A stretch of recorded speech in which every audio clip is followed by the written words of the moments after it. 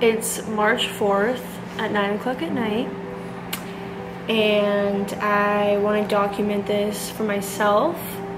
I don't know what I'm going to do with this footage and upcoming footage, but I just want to document it for myself. So I just want to, you know, explain what's going on. So I would say a couple years ago I had pain in my jaw, and I always thought it was TMJ. I didn't even know what TMJ was, but I thought it was TMJ, and then I thought it was my wisdom teeth, and then I would go to chiropractors and have dental x-rays done and all this stuff, and I just thought it was TMJ or my wisdom teeth.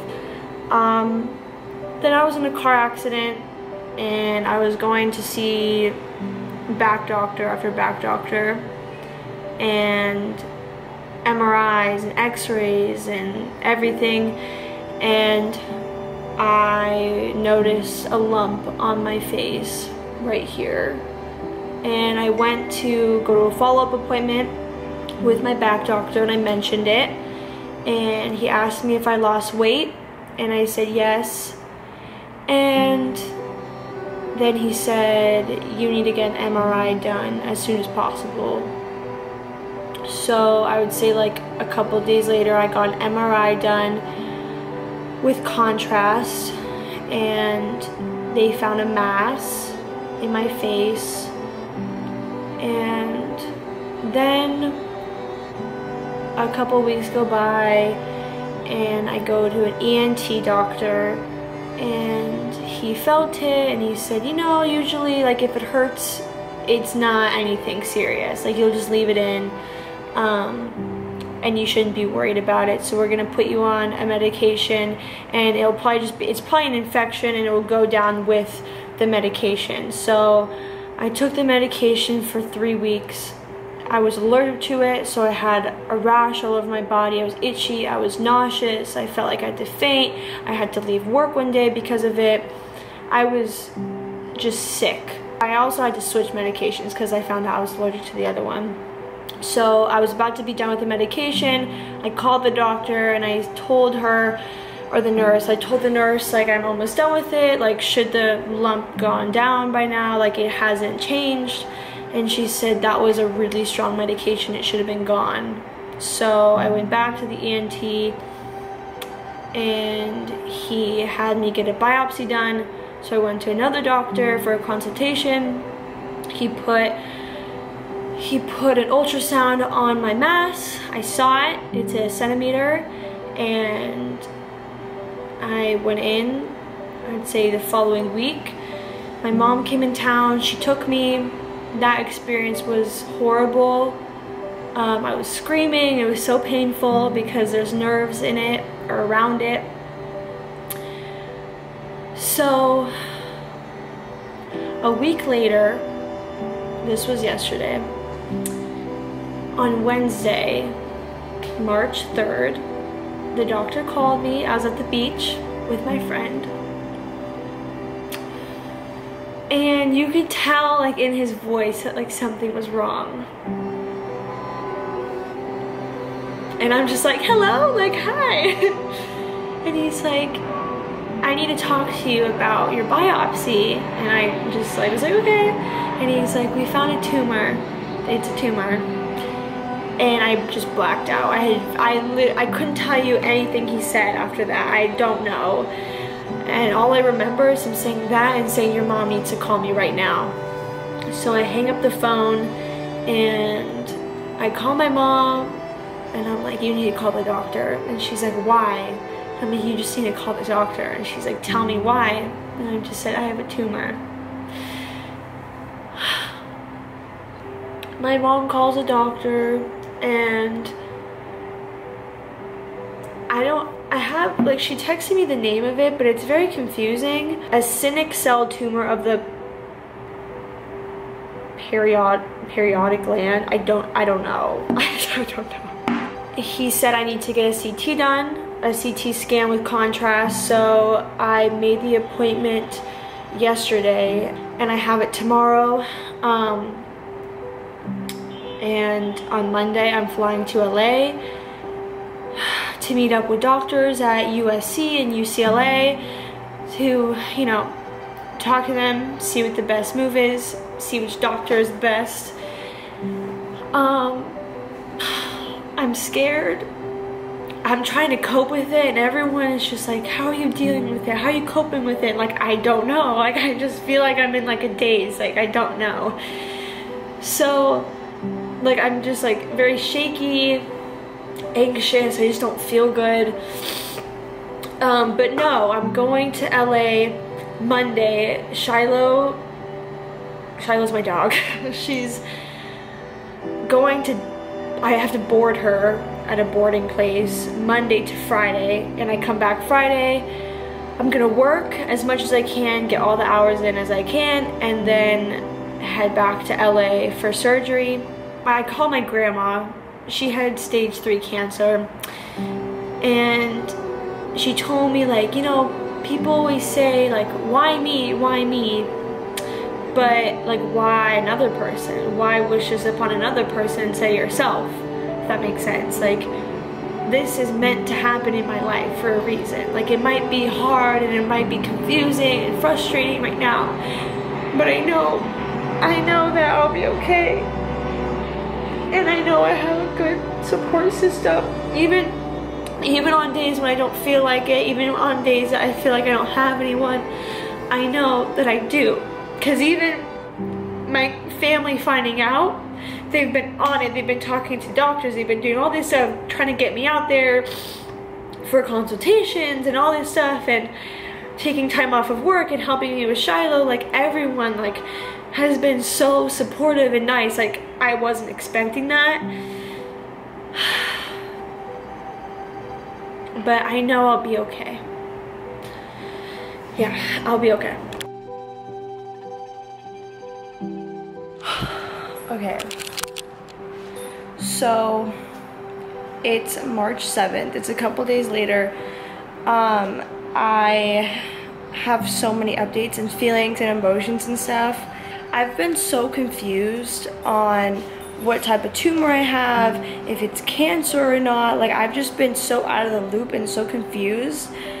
Basically, the tumor I have is an acidic cell tumor in my parotid gland, and it's extremely rare and uncommon.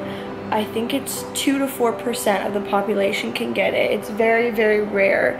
And I was talking to my mom 2 days ago, and I was just so frustrated and so confused, because I just want to know if it's cancer or not. And I felt like I would be told something, and then I'm like, wait, but like, I'm still confused. Like, I just want to know if it's cancer or not, so I can like cope with it, and just, that's the title, that's the name, this is what I have, boom, done. If people ask, or if I decide to tell people, then I tell them whatever. So my mom was doing research, and I did a little bit of research, but I haven't done a lot. It's just a lot to be looking up. I don't know, it's hard to look up this type of stuff when it's happening to you. So my mom was doing research, and technically the type of tumor I have is cancerous. So I don't know if it's appropriate to say I have cancer. I don't know. I haven't really told people. I've told 2 of my neighbors, because I just feel like I can tell them what's going on, because they've watched Shiloh for me before, and I didn't want them to just like not see me for a week and be like, wait, where is Sage and where is Shiloh? Basically, we had like a little barbecue for a couple of neighbors and a couple people that have dogs as well, and I told them before the barbecue, and it's just weird because I feel like I'm holding this huge secret, but I don't have to. Like, I can tell people, but I'm not ready to tell people. I'm just at that point where I'm just frustrated, and I keep it in all day because I'm around people, and I try to act happy and whatever and bubbly, but then the second I'm alone, I just break down, and I'm just scared, and I'm frustrated. I'm so frustrated. I had a CT scan done Friday, and that will tell me if it's spread to any lymph nodes. And the scary part is like, I don't know how I'm gonna be treated. Like, obviously I need surgery to get it removed, but if it's spread, do they still do surgery? Do I do radiation? Do I do chemo? Like, I don't know, and that's what's scary. I just want to be with my family already. I just want to be home with my family. That's all I want. Like, I don't like being here alone with this huge thing going on. I just want to be home right now. Takeoff to touchdown, 5 hours, 20 minutes. That should get us in there a few minutes early to do LAX. We're expecting a mostly smooth ride. Maybe a few bumps as we get out over the southwestern U.S., but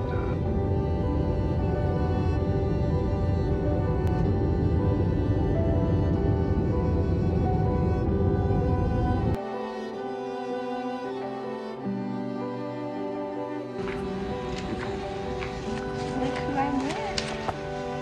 Where are we right now? USC Head Medical Center. We're gonna see a doctor today, so She's gonna see a doctor. I'm gonna see a doctor today.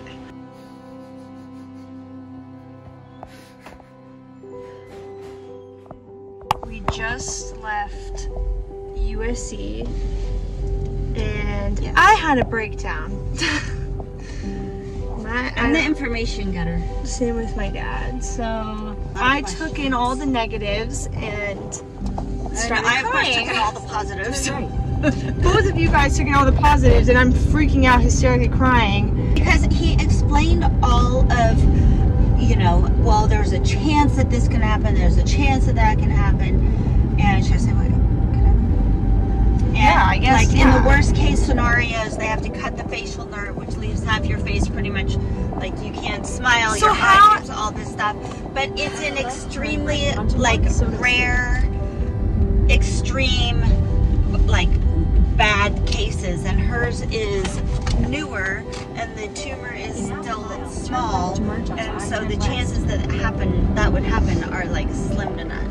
I just want to know if I have cancer. That's the biggest thing. I don't like, it could be, but it couldn't be. I don't know, maybe. Like, I just want to know if it is or isn't. Like, that's all I want to know. Right, and his thing was based on the information that he has, he would assume that it is, but there's a slight chance that when they take it out and send it to pathology that it's not. Regardless, the treatment's the same, it comes out. This is my sister Sage. She is currently in my room. It's my pretty twinkly lights. Comments? Concerns? Comments, concerns. Let's see here. I'm very tired. Very tired. And I have body chills 24/7. And headaches 24/7. Stress. And thank goodness she has a great sister like me. I know, thank goodness. My sister was so nice for letting me sleep in here. What else did I do today? Therapy. I went to therapy today. Also my therapist. Can I be your vlogger? I went to therapy today because I don't know how to cope with what's going on. So I went and she gave me some coping things and advice on how to handle everything. So that was good. And tomorrow I see one more doctor at UCLA, and then I decide which doctor I want. Let me see this camera. Good morning. It's March 11th. I'm getting in the car to head to UCLA for another appointment, consultation. And my mom is right here.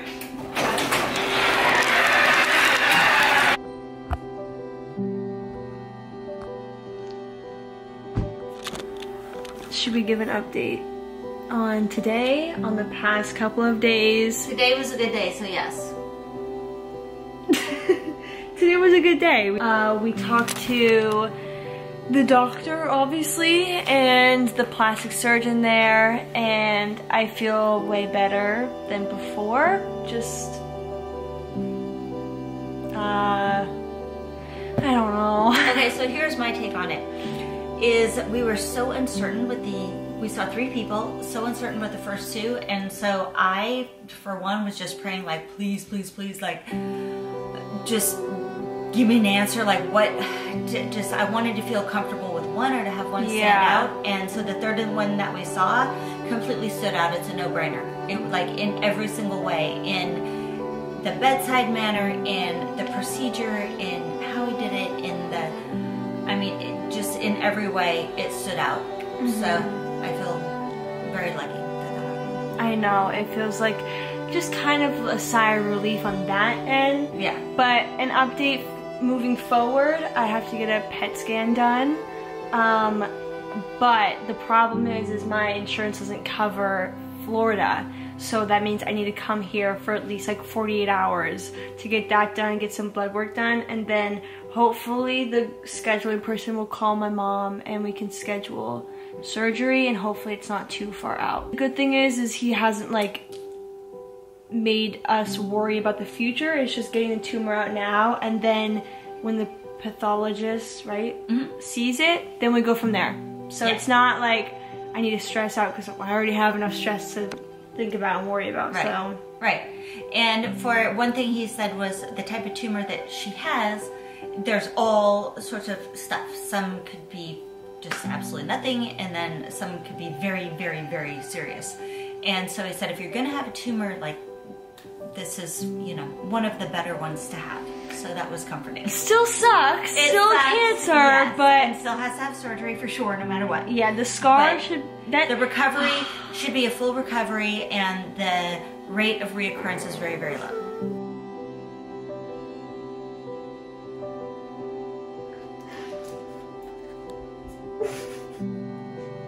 Are you gonna say anything? I'm getting an EKG done. And I stopped breathing. I just got my pre-op exam done, and I have to see who do I have to see? Cardiologist. A cardiologist, and get a what done? Stress test. Stress test done, and I have my PET scan tomorrow, and I have to get blood work tomorrow, and I leave on Saturday, so we have to fit all this in one day, and we don't even know if I can get the cardiologist appointment tomorrow. So.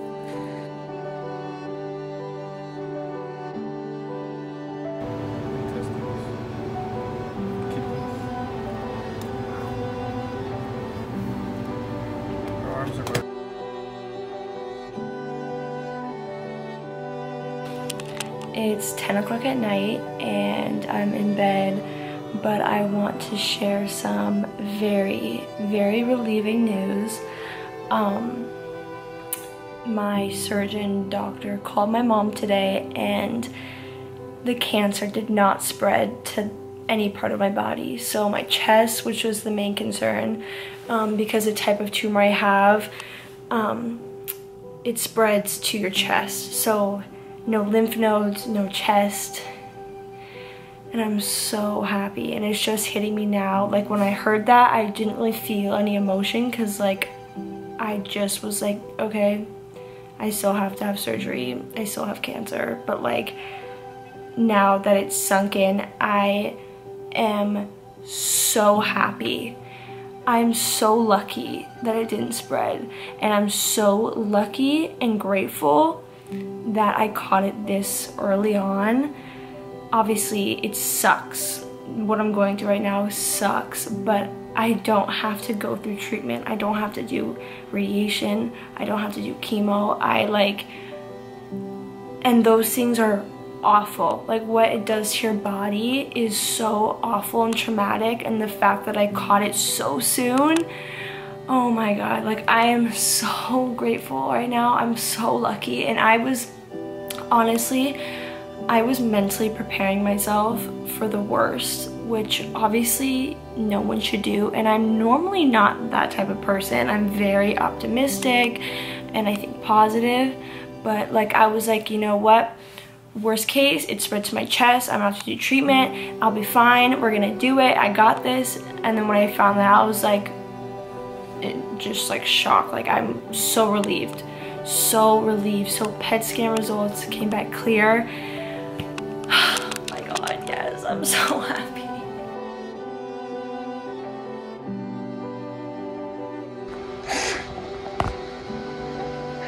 Today is the day. The last time you'll ever see me without a scar on my face right now. We're in the hospital. I look crazy. I have my IV in.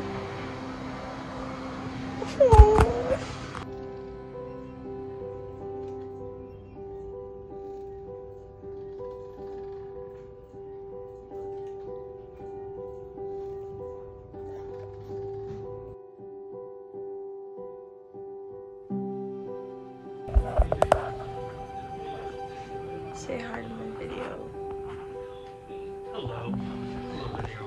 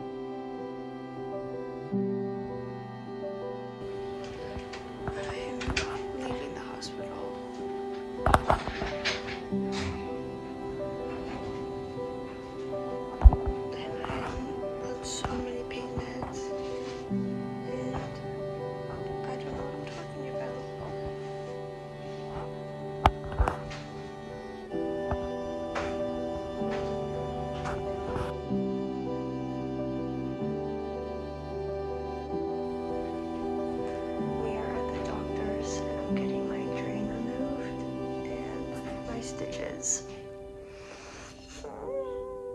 This is gonna hurt.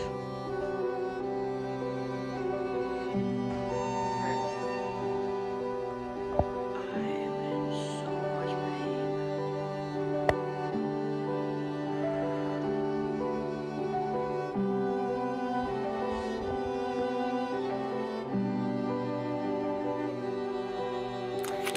It's 9:01 at night on April 15th. I haven't given an update in a while, so I want to do that today. Specifically today, because I have great news. I want to say thank you to every single person that has reached out, every single person that has left a comment on a YouTube video, an Instagram picture, a DM, a phone call, a text message, whatever it is. Thank you. Thank you for all the love and the support, and thank you to everyone who got me flowers, like that's incredible. The gift baskets and the blankets and the baked goods, everything, thank you. I swear, knowing that I have like an army behind me just made this so much easier to go through. And I haven't even given updates about like the hospital and everything like that and my surgery. So basically, let me get comfortable. My surgery went amazing. I was super nervous, but I actually I thought I would go in there and start crying out of fear, but I made a joke about Grey's Anatomy, and then I made one comment like, I'm scared, and then that's all I remember during my surgery. And I woke up, and the recovery process has been really hard, actually. I've been in crazy amounts of pain. I can't talk normal. That's as big as my mouth can go, or wide. I can't like stick my tongue out. I can't really eat. I am so lucky because they had to move my facial nerve. My tumor was wrapped around a ton of nerves, and I'm pretty sure my facial nerve. So the fact that I have full function in my face is a miracle, and I had a great team of surgeons and doctors with me. I've been MIA. I haven't been posting, which is the least of my worries. I haven't been on my phone. I haven't documented anything because I've just been in a lot of pain. I've been recovering. It's been hard. It was a huge surgery, they stretched my muscles to fit the hole in my face from the tumor, and the margin they had to take out. So like my face is stiff, my whole face is numb, and it hurts. I can't sleep. Like, it's been really hard, but I'm so lucky I'm okay. I'm so lucky that it went amazing. And today I went to the doctor to get my stitches removed, which you can see, and I got the news that I am cancer free. I'm so happy. The surgeon came in, my oncologist, he's like specializes in neck and head cancer basically, and he said to me, like, when I was in the hospital, he came in to check on me and he was like, so we took the whole tumor out, we took some lymph nodes out, and on Thursday we'll find out if you need to do chemo and radiation. So up until today, I didn't know what was happening. It's the crazy thing about cancer and going through this stuff is there's no one solid answer. There's no one solid thing to like look forward to. It's all kind of a guessing game, which is not easy to go through when it's this difficult. But up until today, I was terrified that I would have to do treatment. But especially because my surgeon is so conservative and he's so, not over the top, but he's extra cautious. Just, I can't believe it. Like, I'm so lucky, I'm so happy, and I am making this clip right now in this video, and if I share this with people, I hope you know how serious to take your health, because if I didn't listen to my body and I didn't go to different doctors because another doctor said I was fine, but I knew deep down I wasn't fine, I most likely would have had to do chemo, radiation, or it would have spread to my chest. Like, you have to listen to your body. You have to. And if you go to a doctor and you don't feel right and they say you're fine but you don't feel fine, go to a different doctor, because your health matters the most out of anything, and if you feel off, speak up.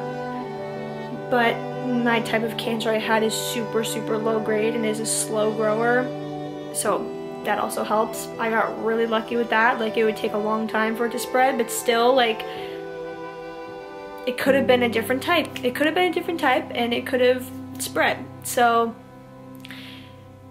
if you're listening to this, take care of your body and listen to it. I can move forward with my life. Like, I can leave this in the past, and I'll have to come back in 3 months for scans, and then probably every 6 months, and then every year, and then every 2 years, and every 3 years. But I can leave this chapter behind me, and I'm so happy, because it's been really hard. It's been the toughest thing I've ever had to go through, and I know that there's lessons behind this. I'm so happy. Also, it's a low chance that it could come up again and I could get this again, but it's low. So that's also a great thing to hear. But I just want to thank everyone. If you're watching this and you work at UCLA Ronald Reagan Hospital, thank you for being so amazing, and everyone was so kind and loving, and I'm just so ready to move on and honor every April of Head and Neck Cancer Awareness Month. I got my pin, and yeah, I guess this is the end of this chapter.